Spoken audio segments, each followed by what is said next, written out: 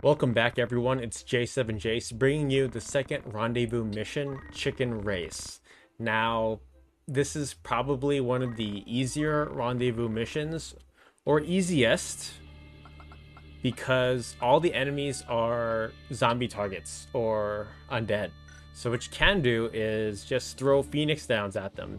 That's probably the strategy or the way to go if you're tackling the fight early on in the game. And of course, me, I gotta use my knights, so Evilis's next top model. I got a controller for this one.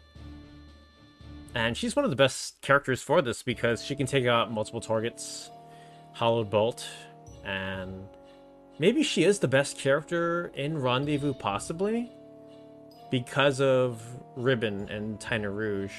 So, hey, but she'll get more spotlight and love in the other missions, so I know everyone likes that, so you'll be seeing her more.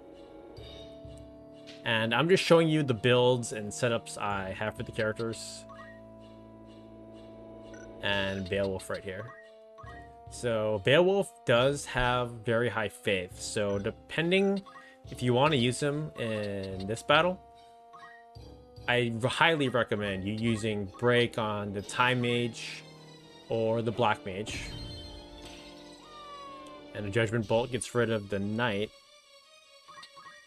So nothing can really harm us here. Like, this fight, we have Escutcheon 2. We have a solid shield. And I just break the Knight here.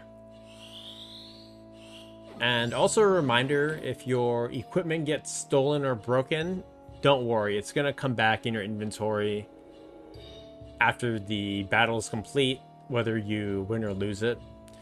In the Lion War mod, though, it doesn't. What you have to do is install the Quality of Life mod, and you can buy it back from the Poacher's Den or Fur Shop, if I'm not mistaken. It's been a hot minute since I played the Lion War. But it's also fantastic. You won't have to go through connecting two different devices. But this is the real Rendezvous experience. Okay, so that knight, he attacked me with what looks like a flail. So I do check on that later. But that's also interesting, that knights, they can only equip swords and knight swords. But in reality, they use, a variety of weapons. Maybe they did that for balance purposes.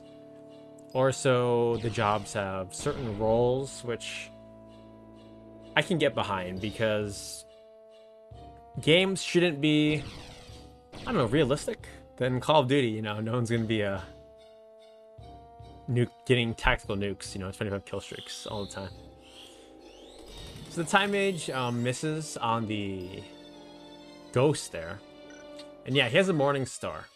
So sometimes with these, actually any enemy, even in the single player, the developers did have some creative liberties.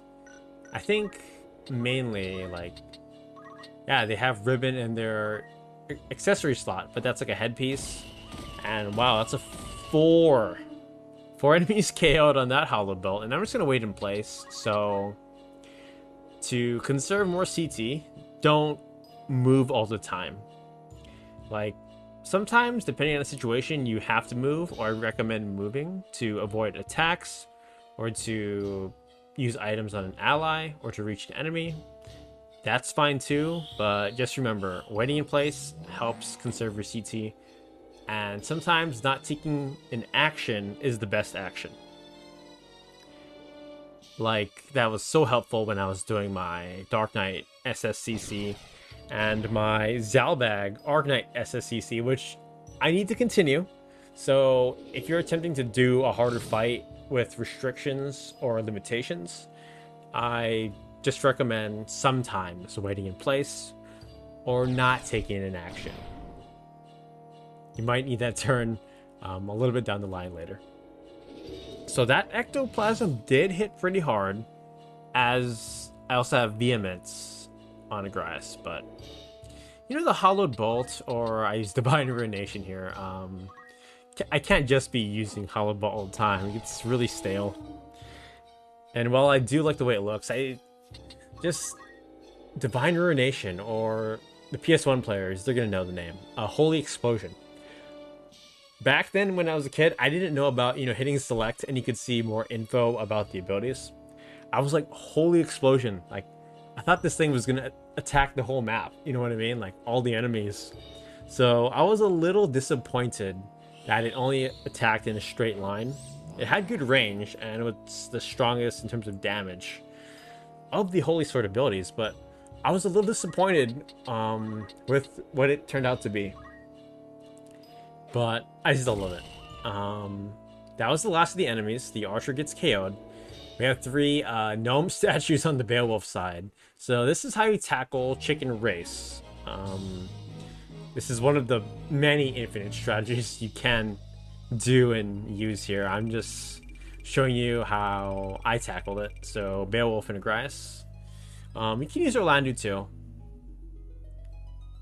And Chemist with Phoenix down. So again, we're on the treasure wheel. Nothing that worth it. Even the Goku pull. It's not like Goku strong and DBC.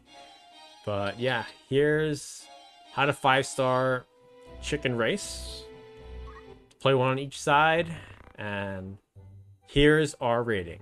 So hopefully this helped you out with Chicken Race. If you're struggling, just use these characters and get the best items and get max level, and you'll have no struggle at all. Thanks for watching, and I'll see you next time with more Rendezvous.